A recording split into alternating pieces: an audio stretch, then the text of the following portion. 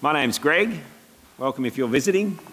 I'm going to ask you a question, which I normally do, that relates somehow to our Bible reading and the sermon we're going to have later. And my question's a bit of a dangerous one, but what warnings have you either not seen or ignored and run into trouble with? Has anyone got any examples of warnings you've... Yes? Everything my parents told me when I was a teenager. Right, everything, Jasmine says, everything her parents told her when she was a teenager, she had to do it the hard way. Okay. Well, we were on our honeymoon, Anne and I, heading off to Queensland, and we happened to get up near Stanthorpe, and we were actually watching, they were all vintage machinery and stuff. Me being a farmer, I was quite interested in it, either side of the road, and I had no idea we just passed through one house where there was an 80k sign. So as I'm straightening up after passing this one house and looking at all this vintage machinery, I look in my mirror only to see blue flashing lights and a police car that was parked with his nose just around the corner of this one house. And anyway, I thought I'd better go back and see what's the problem. He didn't actually chase me. And he said, he held up his speed camera thing and he said, "You were doing 98 kilometres an hour." And I said, "Yes, I'm under 100. He said, "Don't you know you're in an 80 zone?" And I going, "What?" So, yes, that was a time when I did not follow what I thought I should have been doing. I should have been paying more attention. So I couldn't blame him. I could only blame myself. So later today, we're actually going to be thinking this morning about Deuteronomy and where God tells us to actually obey his word in the Bible and and how that will go with the Israelites who are obeying God's commands. I'm going to pray and then we're going to commence with our first song. Unfortunately, we don't have any musos today. They're on holidays as well. So we're going to follow music on the overhead. Heavenly Father, thanks you're a loving God. Thanks, Lord, you reveal your love to us through your word in the Bible. Help us, Lord, today as we think about that word, how we are to obey you and how do we apply that to our lives. I pray this in Jesus' name. Amen. Please stand as we sing the first song.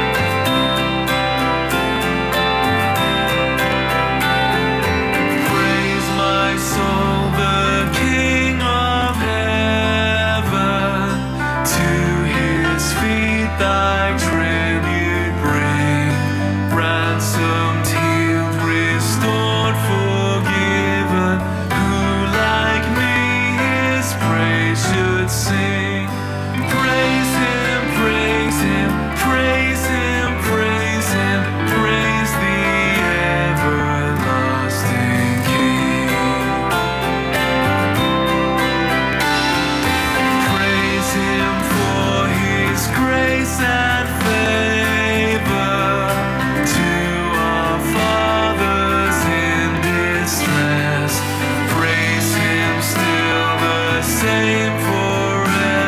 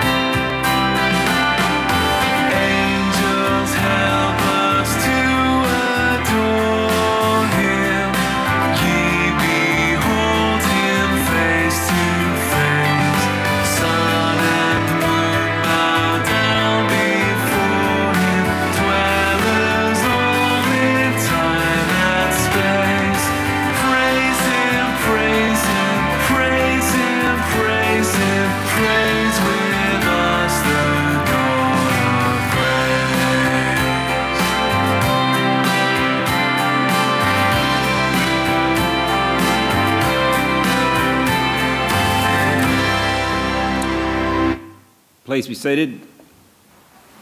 The scriptures urge us to confess our sins. So together we're going to confess a confession that appears on the screen. For turning away from you and ignoring your will in our lives, Father, forgive us.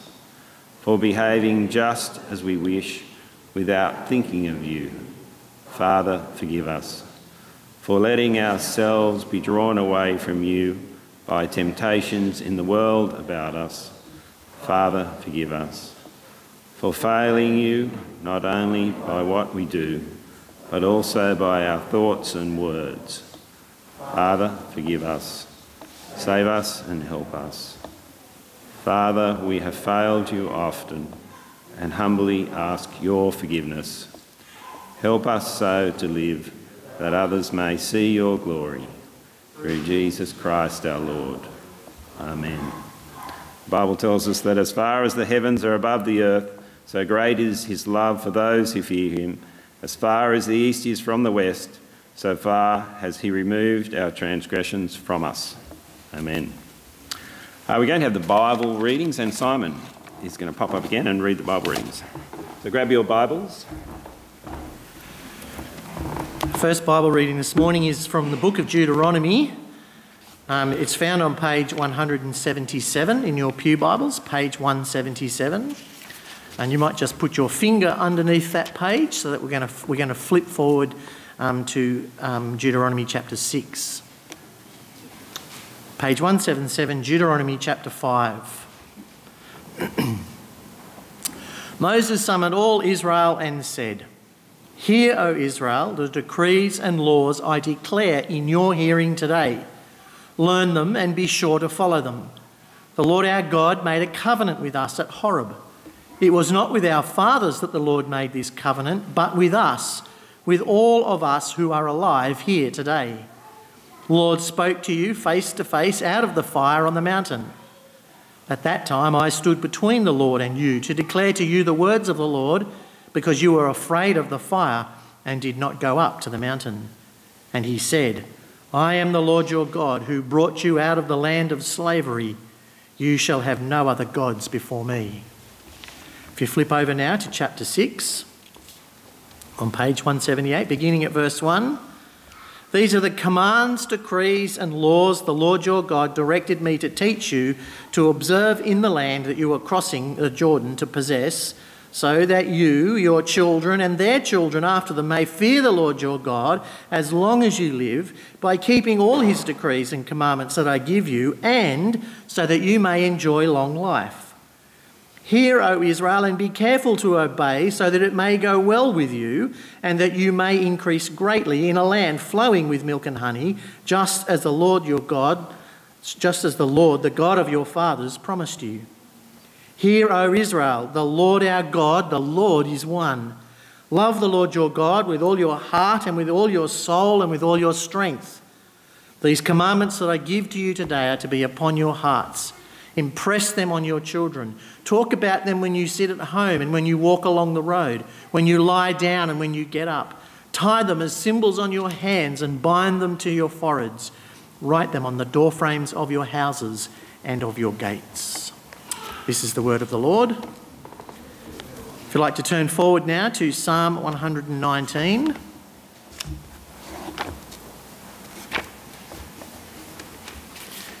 Which is found on page 607 in the Pew Bibles, page 607, beginning at verse 25.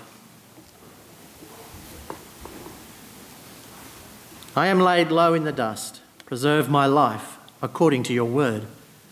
I recounted in my ways, and you answered me. Teach me your decrees.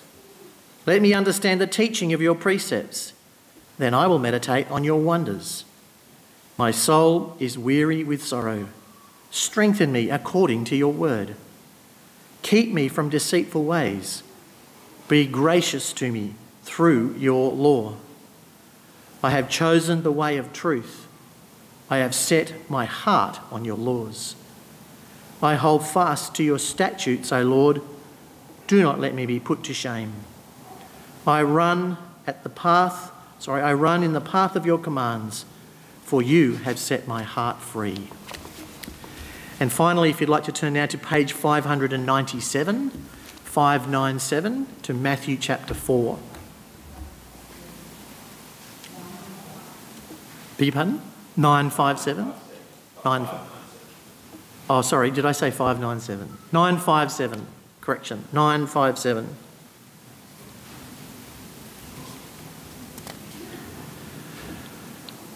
Jesus was led by the Spirit into the desert to be tempted by the devil. After fasting 40 days and 40 nights, he was hungry. The tempter came to him and said, "If you are the Son of God, tell these stones to become bread." Jesus answered, "It's written, man does not live by bread alone, but on every word that comes from the mouth of God." And the devil took him to the holy city and had him stand on the highest point of the temple. "If you are the Son of God," he said, "throw yourself down, for it is written, he will command his angels concerning you, and they will lift you up in their hands, so that you will not strike your foot against a stone." Jesus answered him, "It is also written, do not put the Lord your God to the test." Again the devil took him to a very high mountain and showed him all the kingdoms of the world and their splendour. "And this I will give you," he said, "if you bow down and worship me." Jesus said to him, "Away from me, Satan, for it is written, worship the Lord your God and serve him only." And the devil left him, and angels came and attended him. This is the word of the Lord.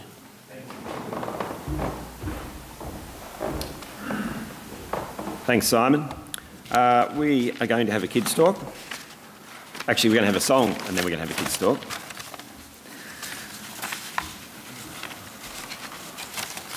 So the song is "This I Believe." After that, we'll have a kids' talk, and I know we haven't got many kids, but kids, come up the front for the talk, please. And I'll need Keith and Chloe to lend a bit of a hand.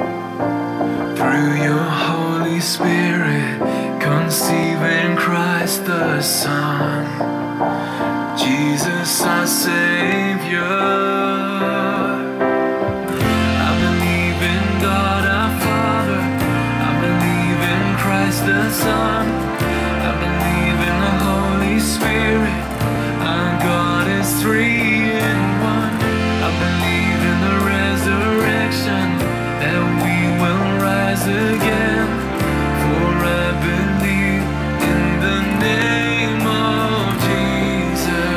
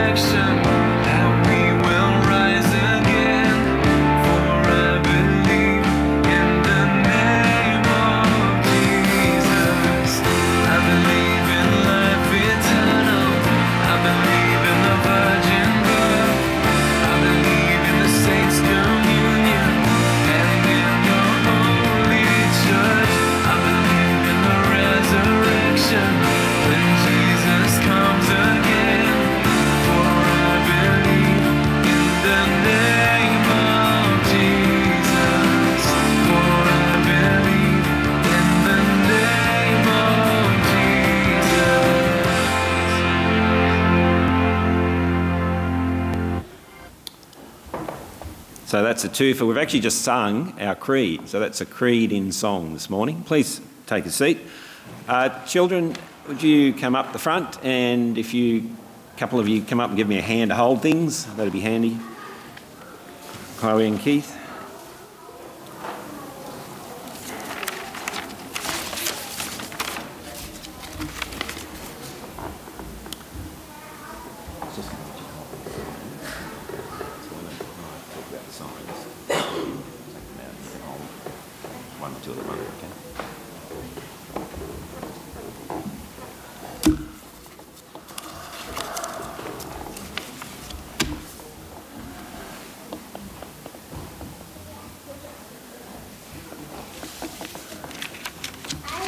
Everyone looks rugged up and nice and warm. Well, in today's reading, we heard that God gave his people Israel a relationship agreement, that they would obey God's instructions and so that it may go well with them. They would increase in number in the land that he gave them, and they had everything they needed. All they had to do was to obey God, and things were going to go well. The big danger, I'll repeat that, the big danger was that God's people would forget about God and they'd want to do things their own way, and everything they wanted to do. So children, what do we see around us that warn us about dangers? When there's something dangerous, what warns us that there's a danger? Do any of you know? What sort of things tell us there's dangers around? Right, we're going to jump to the congregation. Road signs, yep. What else? Leslie? Pain. Pain. Yes, pain. Yes, righto. Flashing lights. Yep. Anything else? Adrenaline. There you go. Yep. Mum yelling at us. There you go. So I brought a couple of things along to things that we've done. Some of you have seen them. Some of you have actually helped me do them. Where's Keith? Can you hold this one for me, Keith? So in the drought, our cattle were very short on feed. We'd fed them all our hay. We'd bought more and fed that to them. We had a few left, and so there was a bit of feed out in the road, and we took them out on the road, Mrs. Chaffee and myself, and we had to put out signs to warn the traffic coming along that we had cattle on the road. We actually didn't have sheep. There's a sheep there, sign there, but we had cattle as well. So there were cattle out on the road, so the cars that were coming along would know to slow down, we hoped, and not run into them. It actually didn't slow them down, as it turned out. But our cattle were well behaved. There you go. Now, I might get Chloe to come over. So there's another sign as well. So Keith, you'll need help with this one. It's a heavy one. So this one is a sign we have when we take machinery on the road, and it's wider than normal. And people might actually have to get off the road because this machine's coming behind us. About there, can you hold that? About there, yep.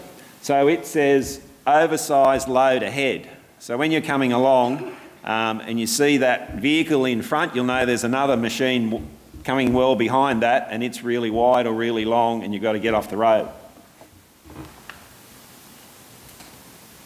The other thing that happens is that there's lights that warn as well, and flags.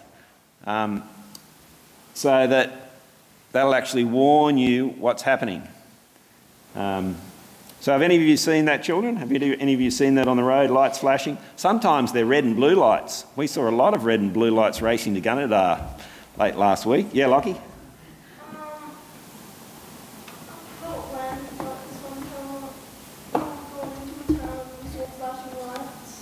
Yep. Yeah, we've seen a lot of flashing lights on our road. Can you lean against there? Yeah. So these things warn us, and they help us to know what's dangerous. God loves us, and he doesn't want us to be harmed. So he warns us through his word in the Bible how to obey and to love him, just like Jesus did. He tells us not to read, just to read things in the Bible or to hear things in the Bible and go, oh yeah, I've heard that, that's it. He actually tells us to live them out. He tells us to live them out in our homes, at school, and anywhere else we are. And God actually says that it needs to be obvious. It actually needs to be obvious that we're obeying him. It actually might make us different to other people. It'd be almost like we had labels on our hands somewhere. Somewhere I've got a hat with a label on it as well, but it's disappeared. Labels on our hands.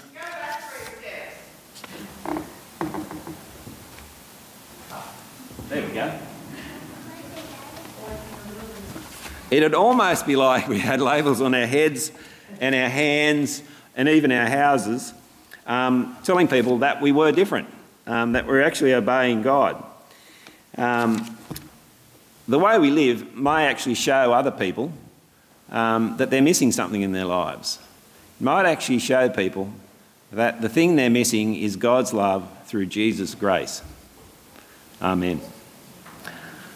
Children, I'm going to pray and then we're going to get clipboards and head back to seats. So there's no creche this morning, so little kiddies will stay in.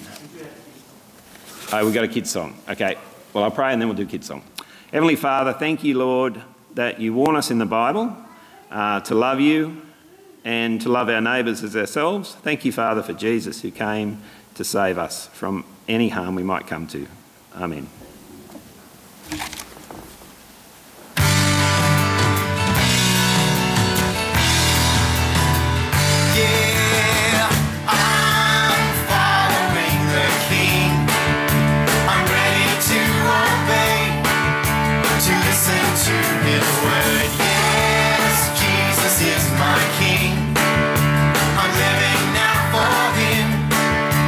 Jesus is my King. I don't deserve his mercy, I don't deserve his love, and yet he died to save me, died upon the cross. I'm following the King, I'm ready to obey, to listen to his word. Yes, Jesus is my King. Jesus is my King. I don't deserve his mercy, I don't deserve his love, and yet he died to save me, died upon the cross. I'm following the King, I'm ready to obey, to listen to his word. Yes, Jesus is my King.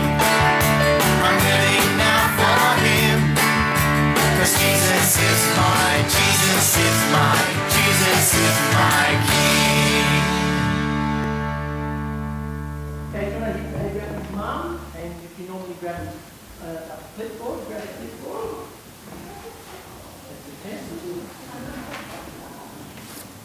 Parents, make sure you just have a quick look up at the slide up there for what happens afterwards at the end of church with the clipboard.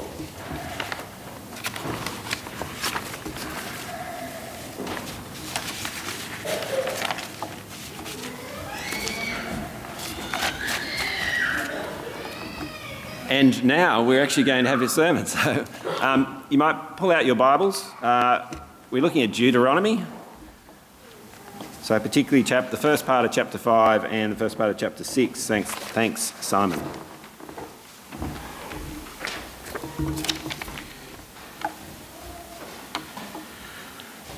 Well, morning everybody. Welcome this morning. You're all well? You look well? Excellent. Bow your heads with me. Our Heavenly Father, thank you that you've given us here in front of us your written word that not only teaches us how to live but encourages us to live for you. Lord, I pray that we would listen to how we are to live for Jesus' sake. Amen. Apologies. I'll just say that at the very beginning. Okay. Have you heard about the new silent tennis game? It's the game you play without the racket. Yep, dad jokes aside.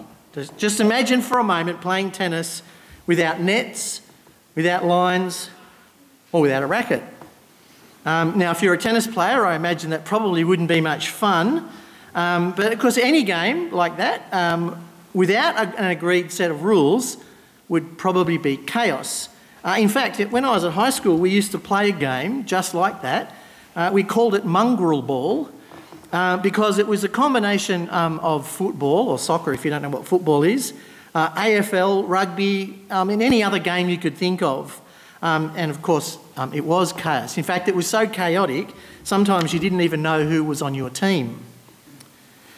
So we come to Deuteronomy, and God's people are about to enter the promised land.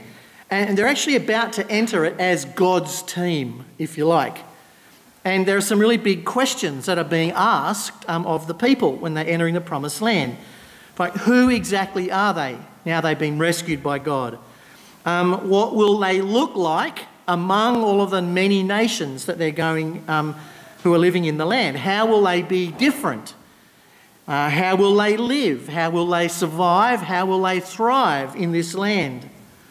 All the while representing God to the people around them. Well, they're going to need some rules, or they're going to need some boundaries, if you like, so that they know how they're going to live in the land. So our job today, as always, I guess, is to look at the text and to see how Deuteronomy might answer some of those questions. The questions actually come back to God's law. Now, they're not necessarily laws as we understand them, as in the courts of law. They are laws, but there's something much bigger, much deeper about them. You see, they are laws that will, if you like, will contain God's people. And without giving too much away at the beginning, they're laws that are going to define what the people of God look like. Define the nature also of the game, if you could call it that they are going to play as they enter the promised land, but also as they move into this new period of history for God's people. So I've got 3 headings for you this morning, and the first one is the design of God's law. So Moses summoned all Israel and said, "Hear, Israel, the decrees and laws I declare in your hearing today. Learn them and be sure to follow them. The Lord our God made a covenant with us at Horeb. It was not with our ancestors that the Lord made this covenant, but with us, with all of us who are alive here today. The Lord spoke to you face to face out of the fire on the mountain." Deuteronomy chapter 5 recalls the giving of God's law to Israel on Mount Sinai, or Horeb, same place. The laws are given a central role in establishing the shape and the character of God's people. Up to chapter 5, the book has described how the people have come to this point. What's happening now is that they are given regulations, or rather reminded of the laws that God has already given them that will describe what they are meant to look like when they live in the land God is giving them. The first part, or the design of God's law, if you like, involves a covenant. Now, this is important, and the definition is up there, because a covenant is the formalisation of a relationship that doesn't exist naturally. So relationships that exist naturally don't need a covenant. For example, you don't need a covenant in a family with brothers and sisters and parents. There's no need to enter into a formal relationship with those people because those relationships exist naturally. Also, for example, as God our Creator doesn't need a covenant with what he has created. There is already a creator-created relationship which exists by the very fact of our existence.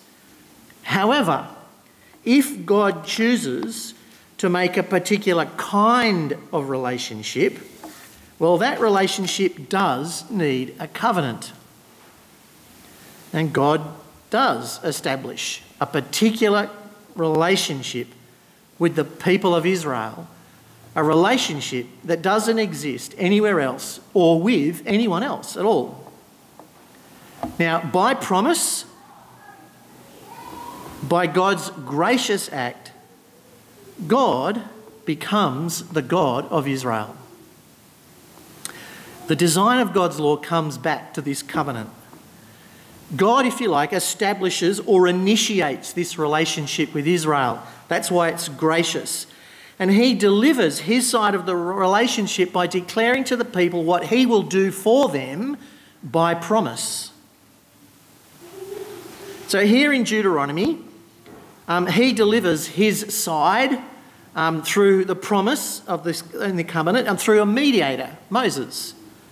The mediator then tells the people, outlines to them what's necessary for the relationship with God to work.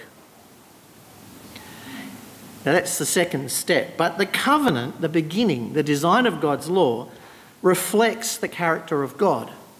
And that is in the Ten Commandments, which we didn't read because I'm assuming you all know them off by heart, which you do, don't you? Good, excellent. The covenant reflects the character of God, but also gives the people the tools to enter into a relationship with God. The groundwork, if you like, of what the relationship looks like, how the relationship will be displayed or manifest by his representatives in the world, is given to us in the Ten Commandments. The design of God's law is relational. God desires a relationship with his people, and so he sets up the boundaries of what that relationship will look like. And of course, they're based on what God is like. And he wants his people to be like him. Remember, we are created in his image, and so he wants us to behave like him. So he gives us the commandments, which point to his character. But also it has a double-barreled purpose of, if the people are God-like in their communities, if they reflect his word to the community, to the nations around them, then they will be fulfilling their part of the covenant. Anyway, the design then basically of God's law is that it is relational. He gives his heart to the people and he asks them to respond. And my second heading this morning then is the detail of God's law. And this is where we come to the Ten Commandments. In verse 6 we read, "I am the Lord your God who brought you out of the land of slavery. You shall have no other gods but me." Now I'm not going to read the rest of them because, as you've already assured me, you know them off by heart. But God's law, note, is relational, and it's delivered to his people through the promise of a relationship. But in order to deal with Deuteronomy properly, what we need to do is look at the detail of the response of God's people to the covenant promises that God has made to them. Now, I'm not going to go into detail of every single one of the Ten Commandments here, and I think I found a way that might summarise the detail of God's law. I mentioned earlier that the law here is not as we might understand it, like it's not to do with the court of law, for example. I mean, you might notice, perhaps maybe one or two, but most of these laws here could not be prosecuted in a court. And the reason for this is because they're actually essentially laws that call for people to love God. They're an appeal by God to the heart of people, that they might have a change of heart toward God. Notice verse 6 establishes God's love. "I am the Lord your God who brought you out of the land of slavery." That's actually a summary of everything that's gone in the book before this. Everything that God has brought his people to this point, and this is what God has done to show that he loves them. The rest of the words, the rest of the 10 words in that part of Deuteronomy are asking for a response from the heart of God's chosen people. They are to respect who God is, as outlined in the commandments, and to respect the people that God has made in his image. Because the Ten Commandments can be broadly broken down into those two groups, can't they? You also know that, don't you? So as well as being a picture of what love for God's look like, they will also show how the distinctive love for God will be played out in the lives of the people that God's chosen. Now, at university, one of my friends expressed his love for his girlfriend a little bit like this. I would crawl through a valley of broken glass just to put toothpicks in your olives. Now it's humorous too, isn't it? But it's poetic, don't you think? I mean, stop and think about it. What a beautiful expression of love. You're all laughing, but it's beautiful. You have to know this guy, I suppose, to know what he's saying. But what he's trying to say is he wants to tell her how much he loves her. And in declaring his love, he wants a response. This is what God's done. God has rescued his people. If you like, he's gone above and beyond. He's crawled through the valley of broken glass. He's declared his love to his people, and now he's waiting for them to respond. Now, of course, with all love, a positive response is not guaranteed, is it? The book of Deuteronomy makes it clear that there are two options for God's people. They can actually, a positive response to God's love, so through obedience, will bring blessings to them. A negative response through disobedience will bring curses for them. Nevertheless, though, as we go through Deuteronomy, what we will discover is, despite the predicted failure of God's people, several centuries later, or through all the centuries, up to the several centuries later, God will never give up on his love and his covenant and his promises with his people. Well, let's turn and look now at the last part, which is deep in God's law. And this is where we go to chapter 6. I don't remember back to those days, when you were young. Some people here don't have to remember back far. There was a person, you might have seen them across the dance hall or wherever you see someone these days on WhatsApp or something like that. If you declare your love for that person, there's a risk, isn't there? There are no guarantees if you love someone and you go to them and tell them that you love them. That's why some people actually never tell others of their love, because it's risky. But notice that God is never reluctant to tell his people how much he loves them. I mean, he's done it in creating the world. He's done it in creating us. He's done it in the history we read in the book of Deuteronomy. In fact, we hear all the time what God has done to love his people. But what is the clue to our response? How are we supposed to respond? Well, that's where we come to Deuteronomy chapter 6. I'm reading from verse 4. Hear, O Israel, the Lord our God, the Lord is one. Love the Lord your God with all your heart and with all your soul and with all your strength. These commandments that I give to you today are to be on your hearts. Impress them on your children. Talk about them when you sit at home and when you walk along the road, when you lie down and when you get up. Tie them as symbols on your hands and bind them to your foreheads. Write them on the doorframes of your houses and on your gates. Deuteronomy chapter 4, the first little part of that, chapter 6 verse 4, is known as the Shema, so S-H-E-M-A. Hear, O Israel, the Lord our God, the Lord is one. Today, they form still the central part of Jewish prayers. What they're doing is they are affirming the fact that God is king and that God is one. In fact, they're the central testimony in the whole Bible to what God is like, apart from Jesus, of course. Now, for God's people in Deuteronomy, this short little revelation and what comes after it is the framework for us to understanding what God is like and how to live within God's covenant. So we've seen so far today that the design of God's law is for God to initiate a relationship with his people by covenant and promise. The detail of God's law is how we can have a relationship with God through obedience.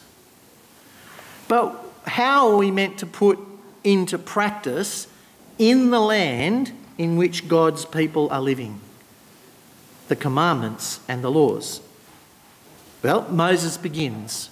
There are three things. He begins, "Hear, O Israel." That is, hear. Hear. Moses doesn't call on people to look. There's no image of God that can contain God. Nor does he say, imagine what God is like. God calls on his people to listen to his own personal revelation of himself. In fact, when you go through Deuteronomy, especially in these few chapters, the words, "Hear, O Israel," are mentioned quite a few times. There is no other God. Listen to what he is saying. Listen to what this God has revealed about himself. Hear, O people. Moses then goes on to say, "Love the Lord your God with all your heart and with all your soul and with all your strength." Those two words, listen and love, are closely linked together. Listening to God means listening to God alone. Listening to God means, as a unified people, God's people are called to be loyal to and to love God alone. More than that, though, with all your heart, all your soul, and all your strength. Now, does that not suggest to you a loyalty to God that should begin in our very hearts? It should define who we are. Loyalty to God should be habitual. It should be something that we're thinking about every time we wake up in the morning. It should be cultural. It should inform the way that we teach our children and shape our culture. And we should do it with all of our energy, with everything that we have. Loyalty to God, or love for God, must leave no room for negligence or half-heartedness. If we listen to God and we love God with all our heart and soul and strength, the question is, then, how do we put God at front and centre in our lives? Well, it's suggested here by these words that God's law should become the part of us. God's law should be present in our homes. God's law should be our presence in the world. It should be, like Greg said, it should be like we have a hat on our heads that declares Jesus is God. God is Lord. It should be like we're walking around with stickers on our wrists saying Jesus is Lord. Or like the Jews do, Orthodox Jews, they carry a little box of the Ten Commandments on their forehead to remind them that they are to live and to think the law. God's law should shape our home life. He says, impress it on your hearts and impress it on your children. It should shape the way that we love each other as husbands and wives, as children, as brothers and sisters, as family, God's people. Listening and loving God must be in every part of our day. It must be there when we wake up in the morning. It must be there when we go to bed at night. In whatever we do, in everything and in everywhere we go, God's way should be right there in front of us. And in whatever we do and whatever we say, wherever we go, we are to make it obvious to people that we are living God's way.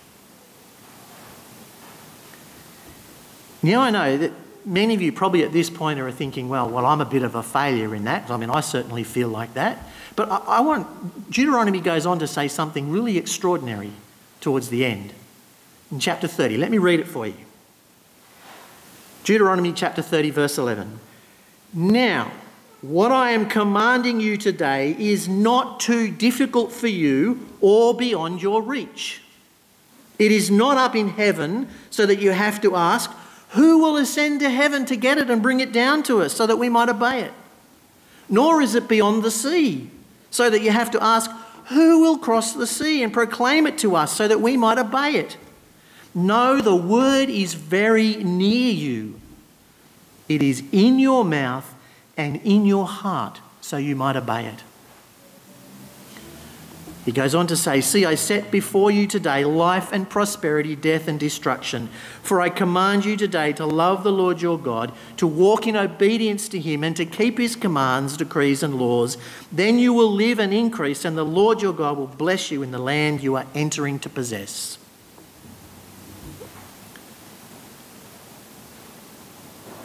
What I am commanding you today is not too difficult for you or beyond your reach.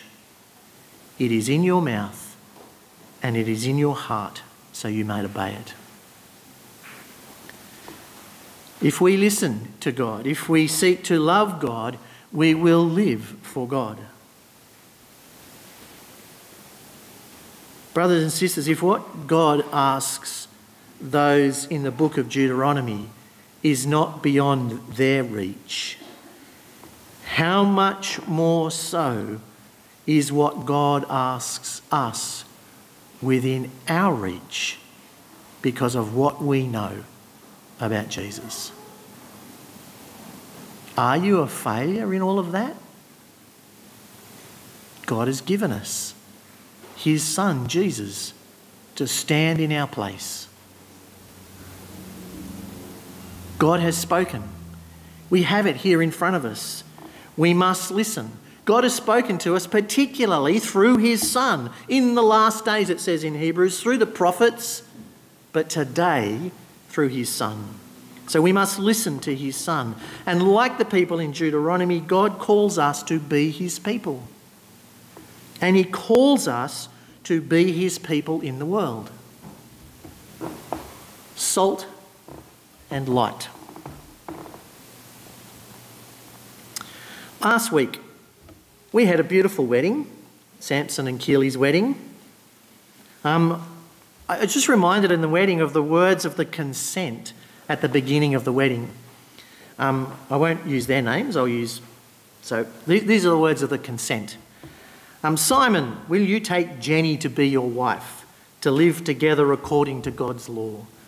Will you give her the honour due to her and, forsaking all others, love and protect her as long as you both shall live? The answer, I will. You know, once upon a time that question was slightly different.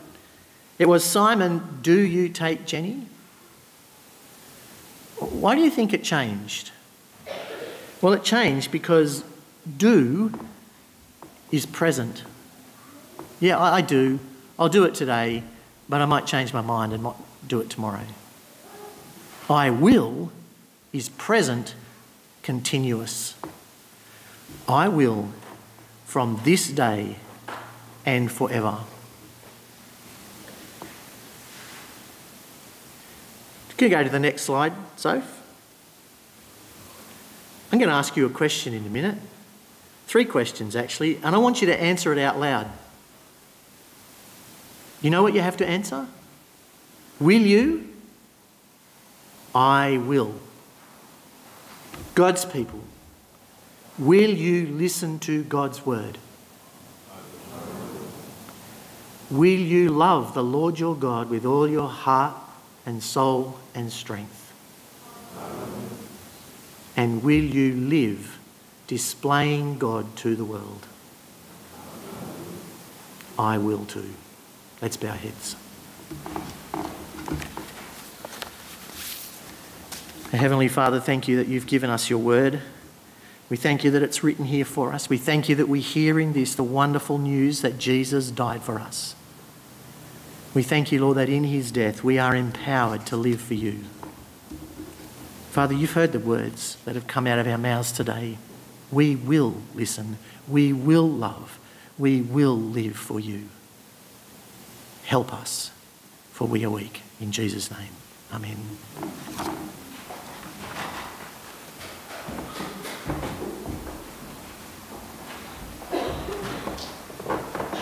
You might just take a moment to reflect on how you're listening and loving God and how that'll affect your lives. Following that, we're going to sing again, and then Tim will bring us a prayer spot.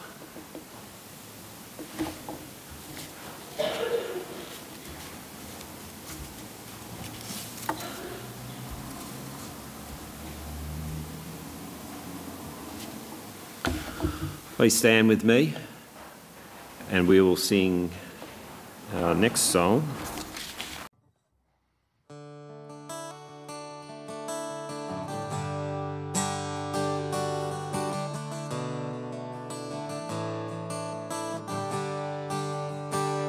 Consider Christ the source of our salvation, that he should take the penalty for me.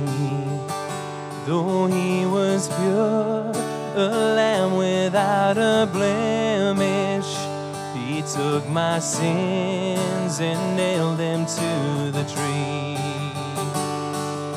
My Lord and God, you are so rich in mercy, mere words alone are not sufficient thanks. So take my life, transform, renew and change me, that I might be a living sacrifice.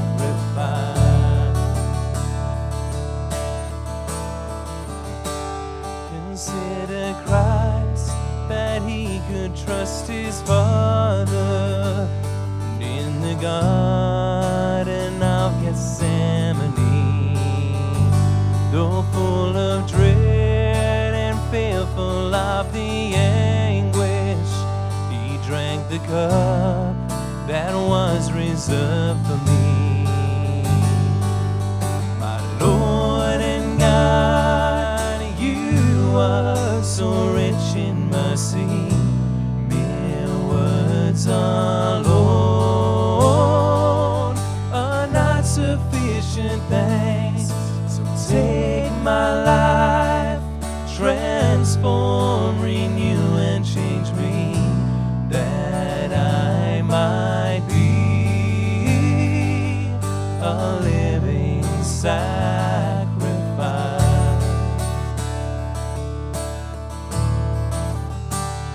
Consider Christ, for death he has defeated, and he rose, appeared for all to see. And now he sits at God's right hand in heaven, where he prepares a resting place for me.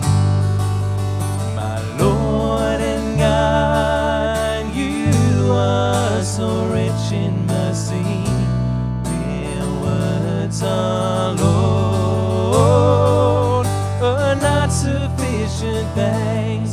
So take my life, transform, renew and change me, that I might be a living sacrifice. Lord and God, you are so rich in mercy, mere words alone are not sufficient thanks. So take my life, transform, renew and change me, that I might be a living sacrifice.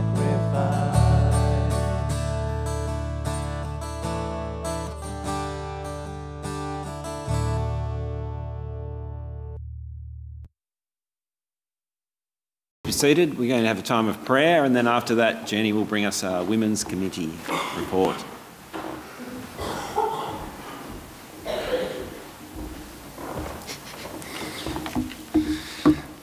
Please join me as we pray. We'll start with the parish vision prayer. Heavenly Father, you have spoken to us and called us to make disciples and to be salt and light in the world. We ask you to equip us for our calling. We are frail, but desire to honour that call. So work in us to make us salt and light, flavouring our community and drawing people to walk with us, to walk with Jesus by shining the light of the good news into others' lives. Thank you for graciously loving us and teaching us to graciously love others. Ephesians 4 says, as a prisoner for the Lord, then I urge you to live a life worthy of the calling you've received. Be completely humble and gentle. Be patient, bearing with one another in love. Make every effort to keep the unity of the Spirit through the bonds of peace. There is one body and one Spirit, just as you were called to one hope when you were called. Lord, thank you that you have called us through the one hope and love that is your Spirit. Help us to love you with all our hearts and all our souls and with all our strength. Help us to love one another as you loved us, making every effort to keep the unity and peace and reconcile to one another. Help us to grow as one church and one body of Christ. Dear Lord, thank you for the upcoming Peacewise talks on the 25th of May. Help us to increasingly grow into a people full of your peace, love and forgiveness, displaying the same mercy to others that you display to us on the cross. Lord, thank you for the gift of your word that we have heard today. Thank you that we can freely read, study, interpret this. And thank you, Lord, for the gifted leaders you have given us to help us explain this and practically apply it each day. Lord, we pray for the upcoming church camp. We pray that many would be able to attend, and we pray for all the volunteers who have offered to help. Dear Lord, thank you for all the planning that has been put into this by so many. And we pray that it would be a time when the church family may be able to grow closer together. And out of this, dear Lord, we also pray for the upcoming Hope Explored course. We pray that this would be a great time of encouragement. Please soften the hearts of those you have called to attend this, dear Lord, and it might be a great time of change in their lives. Lord, we thank you for your church, and we thank you that it is made up of so many parts, and that you give each of us gifts to glorify you. Help us to work together as one body and to be a pillar of faith and love in our community. We pray for the many ministries that our church here has. We pray that your wisdom will be upon them through all their events and interactions, and help them to focus on loving you and glorifying you through all that they do. Lord, we pray for our Link missionaries and all those missionaries across the world carrying out your word, dear Lord. We pray for their protection and that you would sustain them. We pray, Lord, that we would be generous in our support of them through our thoughts, our prayers and our giving, so that their works may be able to continue. We pray for those who are sick, ill and recovering in our congregation, dear Lord. We pray that you may be their rock and refuge during this time. And finally, Lord, we pray that this week we may go out and be salt and light in our community, a light in the dark, and show hope to those who have none. Lord, we pray all these things in your Son's name. Amen.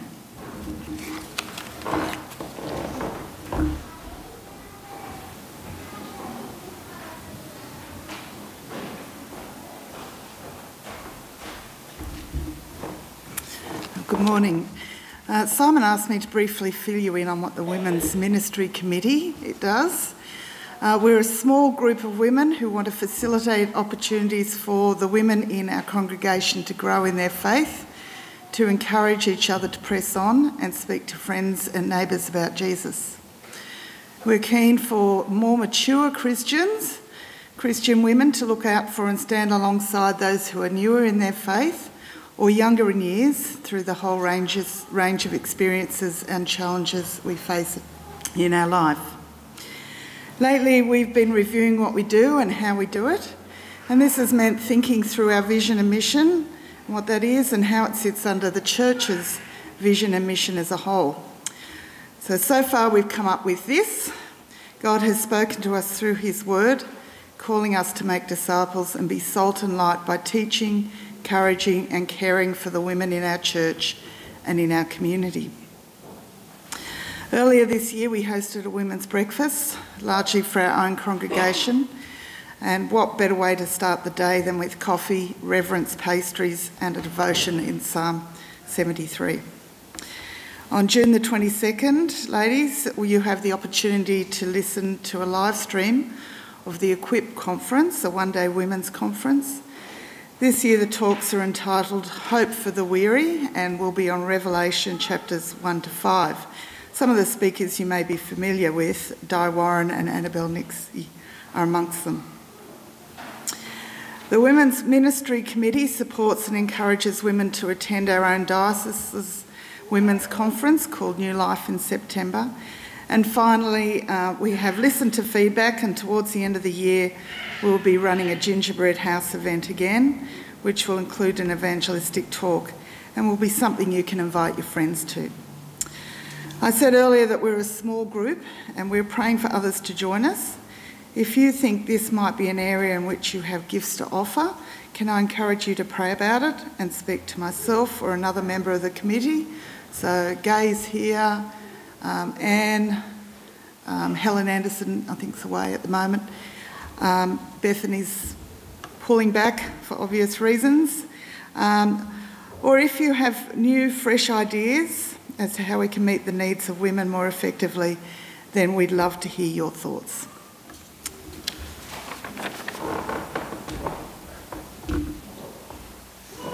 Let me pray for the Women's Committee. Heavenly Father, we do thank you.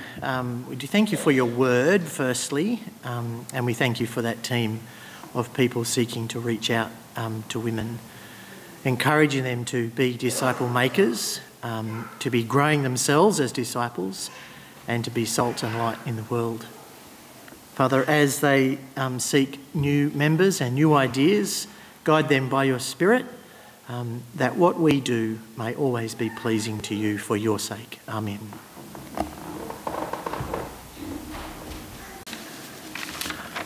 We are going to sing our final song, which is Amazing Grace. Then we'll conclude the service and have a cuppa together.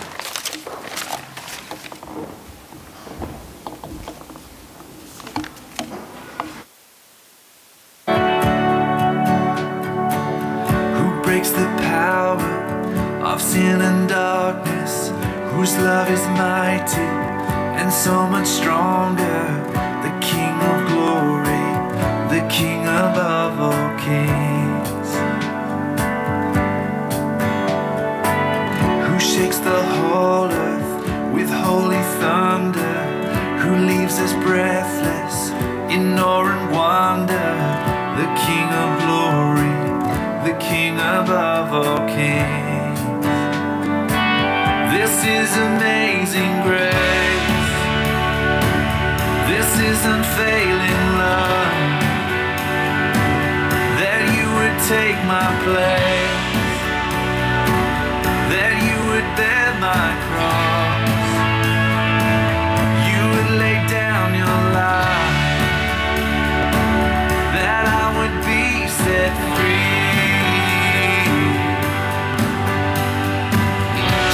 I sing for all that you've done for me.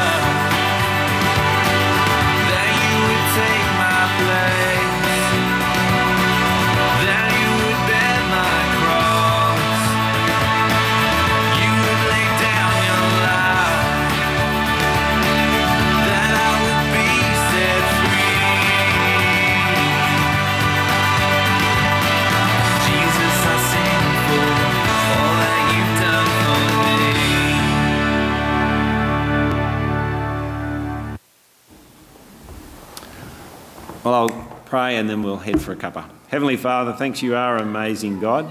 Thanks for your amazing grace in sending Jesus to die and rise for us. Pray, Father, you'd help us as we go this week to think about how we live for you, how we love others around us, and how we show that you're the most important thing in our lives. And we pray this in Jesus' name. Amen.